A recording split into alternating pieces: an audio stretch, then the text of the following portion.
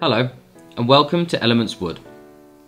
The objective of this short video is to give you a brief overview of the functionality available in the Elements Wood application to help timber operators become more compliant with timber import regulations and better manage their timber supply chains.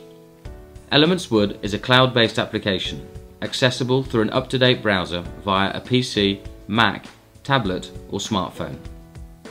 To log in, there are a number of different options. I can either use a third-party authentication provider, such as my normal Gmail or my Yahoo login ID, or use a predefined Elements Wood username and password. Now that I'm logged in, you can see my username and the name of my company in the top right-hand corner. I am logged in as a timber operator who owns an integrated supply chain in Cameroon, made up of a forest concession, a log yard, and 2 processing mills where I prepare my orders ready for export. As you can see, the home page is made up of a navigation panel on the left-hand side, ordered by modules. Each module is color-coded and gives the user easy access to the functionality available through the tiles on the landing page. When I click on a module, the relevant tiles associated to the functionality in the module appear. The landing page is made up of 4 strips of tiles. Each tile has a name and an image to help the user quickly understand the functionality available. The top strip of tiles are all of my predefined reports. If custom reports have been created, they would also appear on this strip. The second strip includes tiles that enable me to search the data I have stored in Elements Wood previously. The third strip of tiles allows me to input new data or modify existing data in the application. And finally, the bottom strip of tiles are log records of all activities performed by myself or related users. The layout of the application using tiles has been chosen to ensure a consistent user experience across multiple devices. Let's now look at my business to see how I have configured Elements Wood to reflect my physical supply chain and manage my concessions, carry out an inventory, process my timber in a sawmill, and how I am able to track my timber from stump through to export. To view, add or modify a site, I click on the tile Manage Sites. As you can see, this opens a list of my sites, and by clicking on a site, I am able to see all of the data associated to each location. It also enables me to upload any documentation associated to a site. For example, I've uploaded a harvest permit received from the Ministry of Forests, proving I have the legal right to operate in this concession.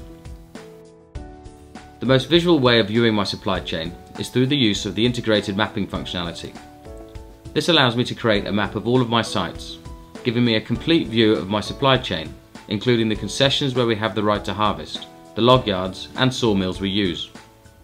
The map illustrates the distances the timber travels through a route map for each of my timber consignments as they travel from the stump to the point of export in Douala.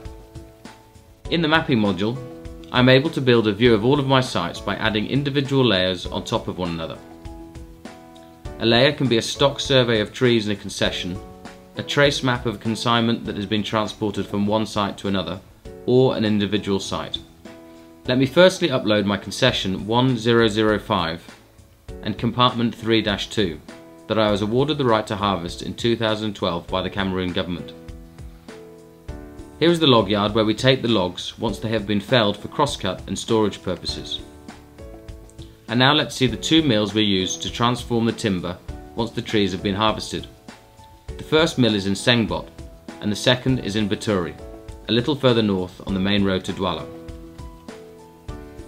Now you can see all of our sites. Let's take a look at the inventory of trees we recently surveyed and received authorization from the government to harvest this year. As you can see, we have surveyed quite a few trees. Using the filters on the right hand side, I am able to find the exact trees I need to fell for the specific orders we have received based on species, diameter, length and quality. If I click on a specific tree, the stump data is available, providing me with information such as the GPS coordinates. This functionality allows me to save time and resources looking for the most suitable trees to fell for a particular client. These tools have been developed to help improve overall decision making at a forestry level, improve operational efficiencies and reduce costs. That's a very short and high level overview of Elements Wood. Thanks for listening, and if you would like to understand more about how the data is captured or how a digital passport is created, then please do visit our website at www.helveta.com to download some of the webcasts that are available.